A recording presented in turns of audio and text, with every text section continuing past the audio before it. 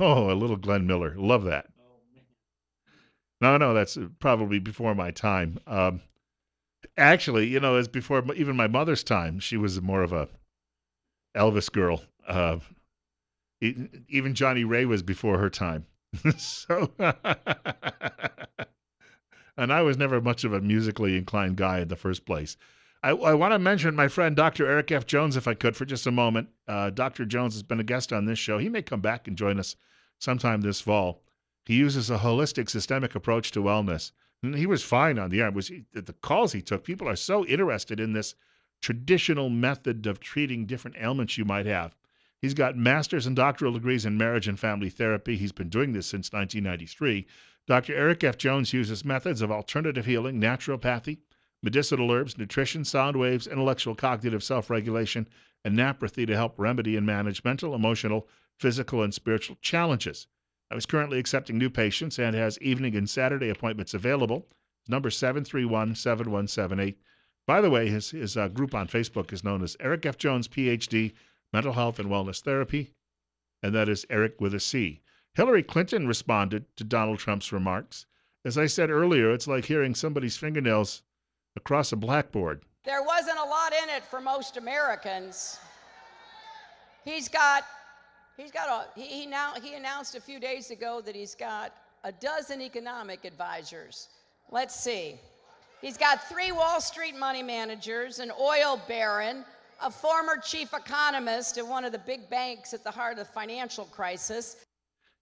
Democrats used to have people who could speak like, oh, I don't know, John Kennedy, Mario Cuomo, even Jesse Jackson, and today we're relegated to,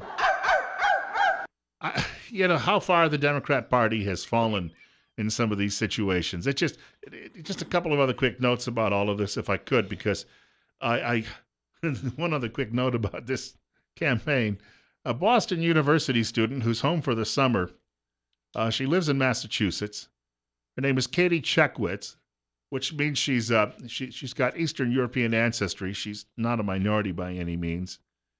She posted a video of herself stealing Donald Trump signs from people's yards, private property. And then after doing this on Twitter, she got a lot of nasty responses, and she has since pulled down the video, but some people managed to save it.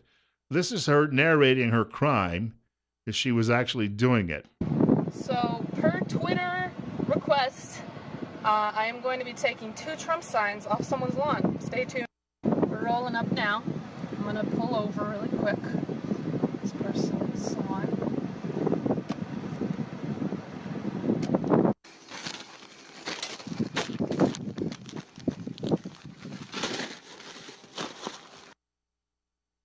That is the sound of her ripping up the signs then. And then she put up smiley faces on her tweet and everything else. Since then, she has been getting a lot of what you might call vituperative responses. That is, hate responses, and people being rather nasty. And now she's whining, saying that people are being mean to her because she was a thief. Apparently, she doesn't understand that stealing is wrong. And she's now trying to make amends and says she will pay for the yard signs that she tore out of the yard and then tore to pieces and threw into a trash barrel, and filmed herself doing all of that. But that is your typical Democrat out there, a thief and likely getting a pile of your tax dollars to pay for her education at Boston University. So just to share that with you this morning. Also, if we get a chance later in the program, Trump was accused last week of throwing a woman out of a rally because her baby was crying. Well, that woman appeared last night on Fox, and that woman says nothing of the sort happened. She said Donald Trump was joking with me. And yet, media isn't telling you that part of it.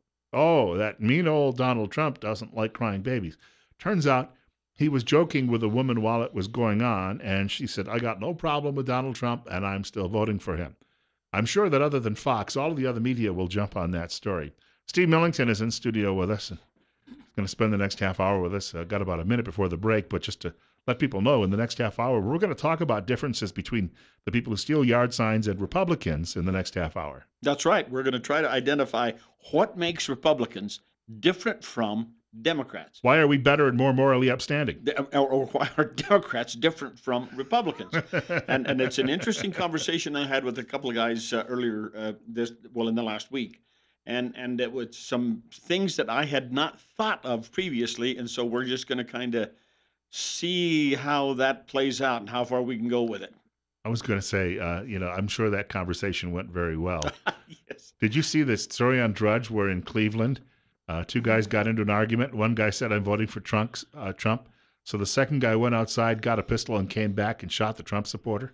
The Democrat shot him. No, I didn't see that. Yeah. So we're dealing with some people out there who have anger management issues. Boy, you got that right. I guess they need more food stamps. They can get more Doritos, and that comfort food will help them out. Yeah, yeah. Get him a bigger Pepsi. Yeah, 44 ounces on your dime. Yep, you got it. We've got more with Steve Millington coming up in just a few minutes. Bill Colley as well on News Radio 1310, KLIX and newsradio1310.com. It's 8:30, and it's, we're at 58, which we'll take. It's actually nice to have a little bit of good sleeping weather in the middle of summer.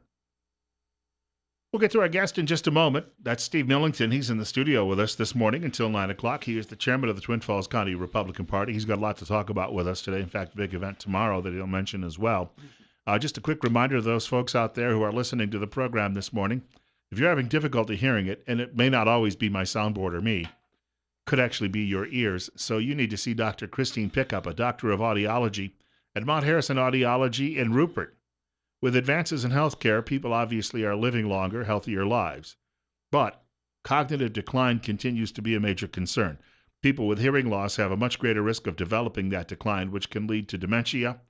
Now, the greater the loss, the greater the risk.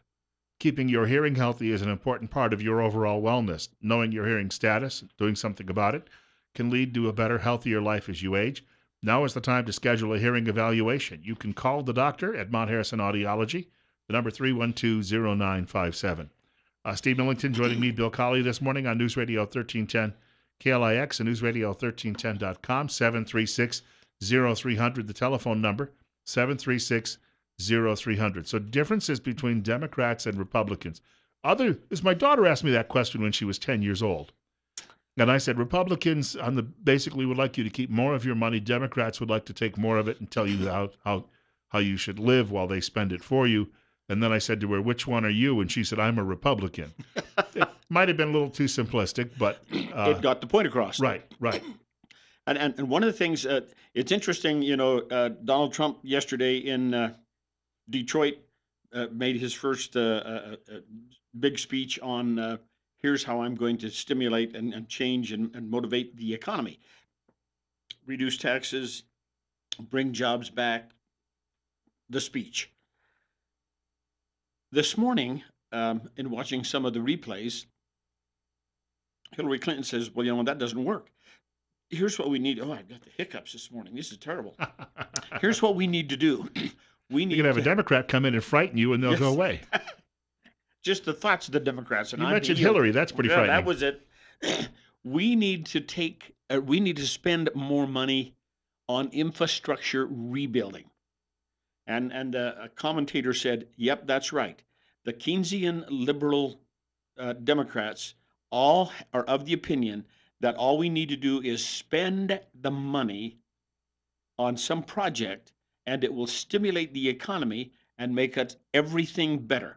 Didn't we try that about 6-7 years ago? That's exactly what this guy, he said, we spent, I think the number was like $780 or $90 billion when Obama first came into office. The stimulus had some classy name for it, and I can't think of it now. It was a joke, is what it was. But anyway, he said, how's that work for you? Did we get any real economic growth? Was it sustainable? Is it still here? No, it isn't. Because the thing we have to do is figure out how to grow the economy internally without government interference. Well, a lot of that money went to people who were big donors so they could build solar panels, and now they're out of business. Yeah, right. I can't remember the name of the one company. Solyndra. Thank you. That's the name. Yeah. I think when they took out bankruptcy, it was like $250 or $300 billion that they walked away from. Wow. Yeah, we did good on that, didn't we? So anyway, what are some of the differences between Republican and Democrat? And after a long conversation, and we talked about the things like the various issues that we have, the comparative the Republican platform from the National Committee is multifaceted and has many pages and many subsections in it. The Democrat one, on the other hand, not so much. It's narrowed down very small and very narrow.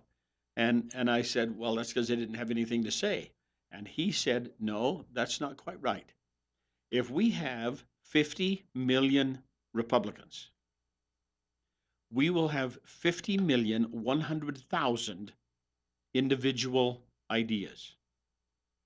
If we have 50 million Democrats, we will have 5 ideas. And the Democrats all coalesce behind these few ideas that they cling to. And he mentioned several that are quite obvious: abortion, gun control, illegal immigration, tax the rich, destroy the corporations. And they all gather behind that few items, and that becomes the bulwark of Democrat thinking. Very liberal, very government oriented. The government's going to take care of everything. The government can solve all your problems. The government is your buddy and your Just friend. like the IRS or the EPA with the Gold King mine Yeah, that's disaster. exactly right. But the Republicans, on the other hand, are more, and he used the term, individuals. And so every one of us has our own list of individual ideas that we want to subscribe to. We don't and can't subscribe to the Democrat philosophies and ideologies, so we all become Republicans, but when we get there, we all have our own basic ideas. So he said, you have a lot of Democrats, you have one idea. You have a lot of Republicans, you have many ideas. That's the individualism, the independence of the Republican thinking. And he says it takes a long time for them to all come together to unify, is the new term that everybody wants to cling on to. And he said, that's what we're looking at right now. More with Steve Millington coming up. It's 8:40. It's 54. Bill Colley with you as well on KLIX. I don't think it's cold enough yet for people to turn on the heating units in their homes, but we've been reminding people, better to find out sometime in August or September if the heating unit works before you really need it, because when it gets cold and you turn it on and nothing happens, that's not a good sign. So we've been recommending getting in touch with the professionals at Ramsey Heating and Electric today. The team at Ramsey's will make sure it's done right the first time, and they'll take care of all those issues to make sure that it works when you need it. Problem-free, cozy winters are found at Ramsey Heating and Electric, 2600 Overland Avenue in Burley. You can telephone 678-0459. That's Ramsey Heating and Electric, where they sell warm winters and cool summers. I'm sure it was cold out on the ranch this morning, wasn't it? It was a little on the chilly side. In fact, when I went out the first time this morning and kind of took care of a few things around before I came to town, I come back in the house and I said, if I spend much time out there this morning, I'm going to have to put on a long sleeve shirt. But it went away. It's my favorite time of year when we get into these chilly overnights, but the days are still warm. Yeah, we do have the advantage here in this location, Southern Idaho. If we have what we refer to as an Indian summer, we will have a lot of these warm days and the cool evenings. And sometimes that is the best time of the year. Steve Millington is our guest. He's in this. Well, we get football coming up too. That for me makes it even better. I know what I'm going to do on my Saturday afternoons now for the next several months, maybe Sundays. Watch a little football, huh? Yeah. We have a caller with us, and Steve Millington is our guest. He's the chairman of the Twin Falls County Republican Party. Bill Colley with you as well on News Radio 1310, KLIX and newsradio1310.com. It's 59 at 8:45. Telephone number 736-0300. And caller, you're on the air. Good morning. Maybe they're not. Maybe they decided that they didn't want to speak to us. I know. There we go. I'm here. Okay. Thank you. Go ahead. Some mornings we have a little bit of Bill has a little bit of a challenge finding all the right buttons on the keyboard. Because people come in later in the day and move them all around, and then they don't move them back. They change all the configuration, and you can't. Okay, caller, what do you want to talk about? Well, Steve, I'm concerned that the senators, representatives, with the exception of Pete Nielsen, are not concerned about the safety of our citizens in this Magic Valley area, and also Lee Hyder, by the way. They're the only two that have attended any of the activities.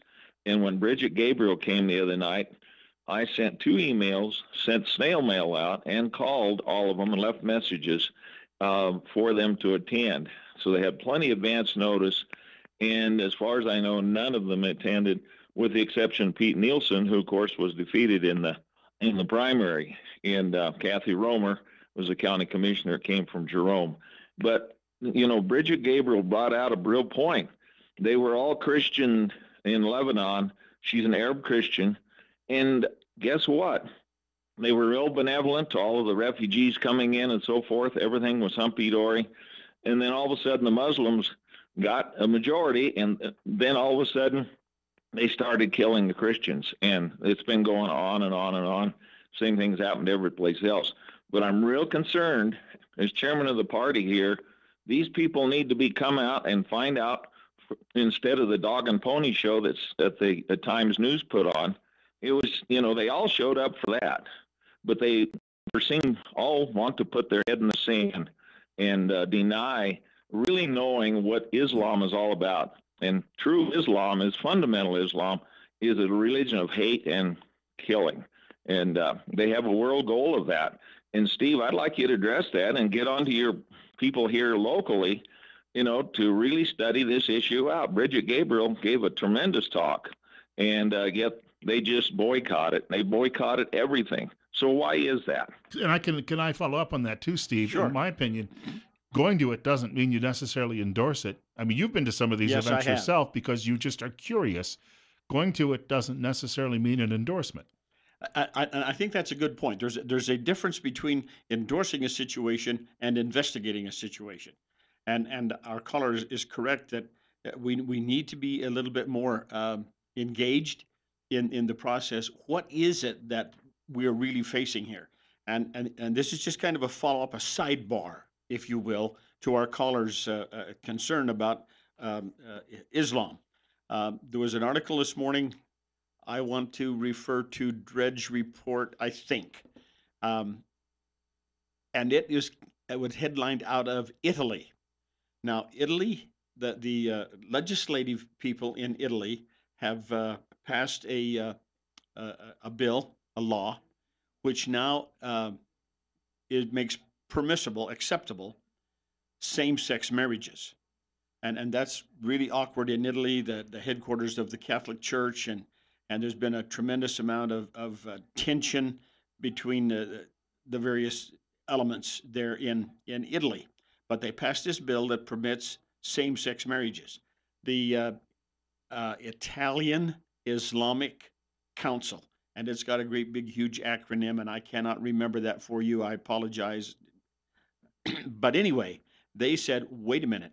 If it is all right, acceptable, legally, for same-sex marriages, and that is their, quote, civil right, unquote, then polygamy is also a civil right.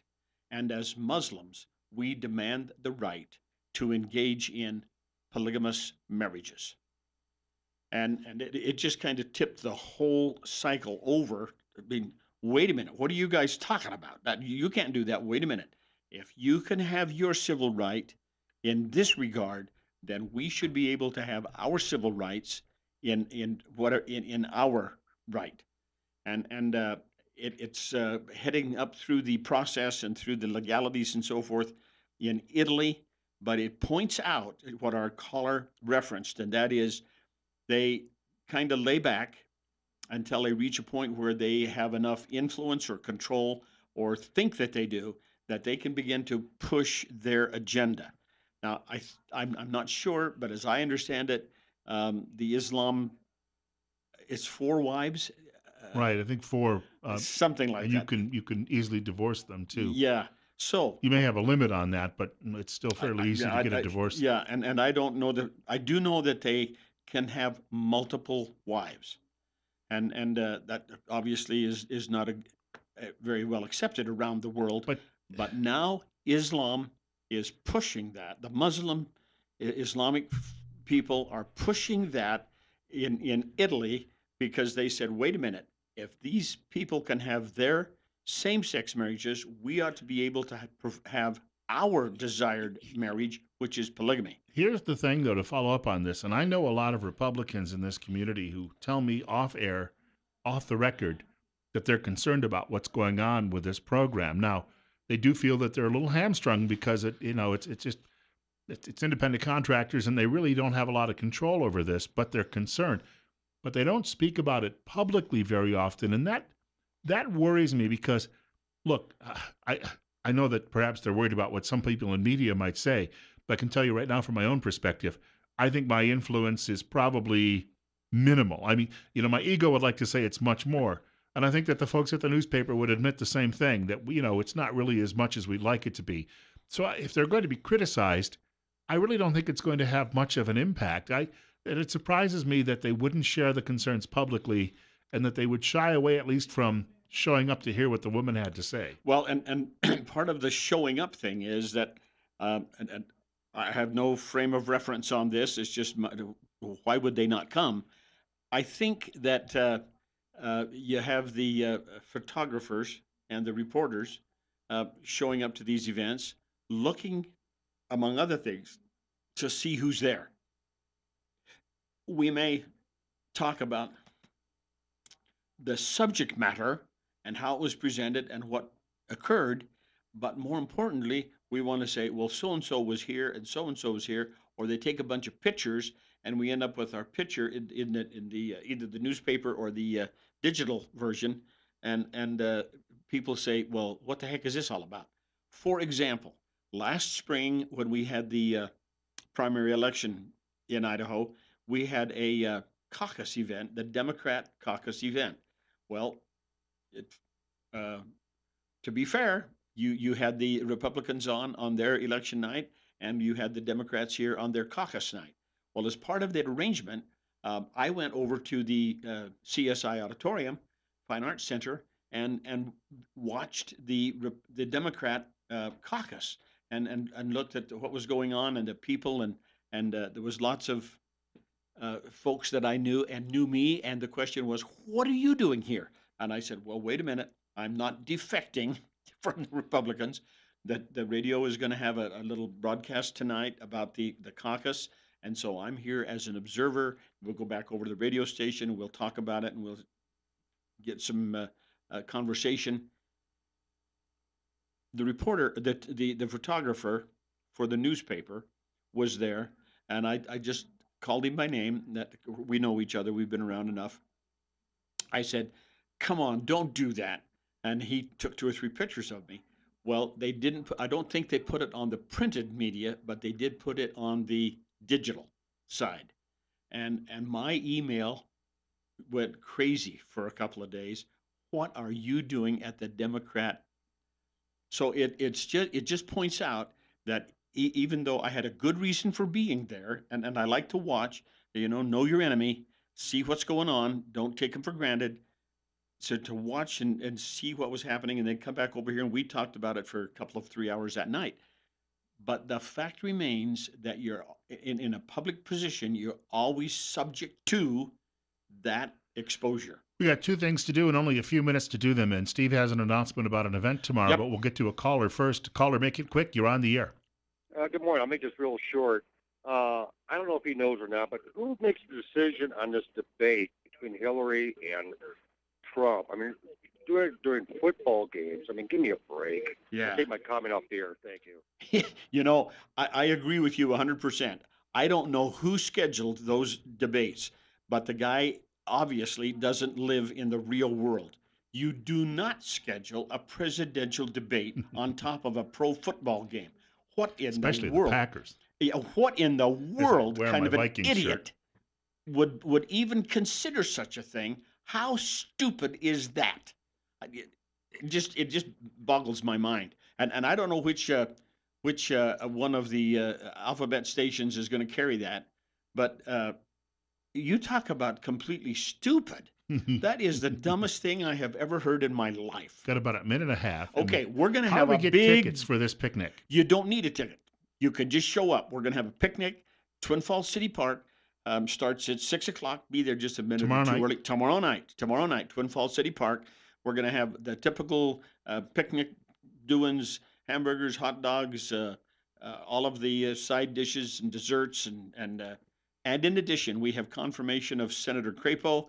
We've got somewhat commitments from several of the state elected officers. Nearly all of our local elected officials are going to be there. County officers, Legislative District 23, 24, 25, 26 are all going to, and 26, by the way, is Blaine, uh, Lincoln, Gooding, Camas County area. They're going to be here as well. So we're going to have, and our county, Twin Falls County officials will be here. So we're going to have an opportunity for people to mingle and visit and ask questions of our local elected people. And besides, we'll have Senator Crapo here.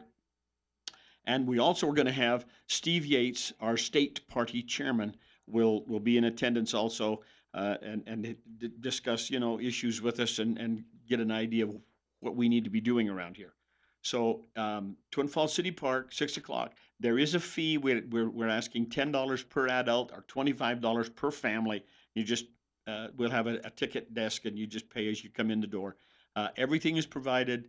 The plates, the forks, the spoons, the water, the sodas, and a good time, and good people and good fun. And again, you can ask folks questions in a very Yes, relaxed setting. Relaxed, and where there won't be a lot of. Each of them will get just a few minutes to talk about some special issue. We've definitely allocated time for Senator Crapo, and we've definitely allocated time for Chairman Steve Yates. The rest of them will get just a few minutes. The ones who have challenges will take more. The ones who don't have challenges will just make sure that we know who they are.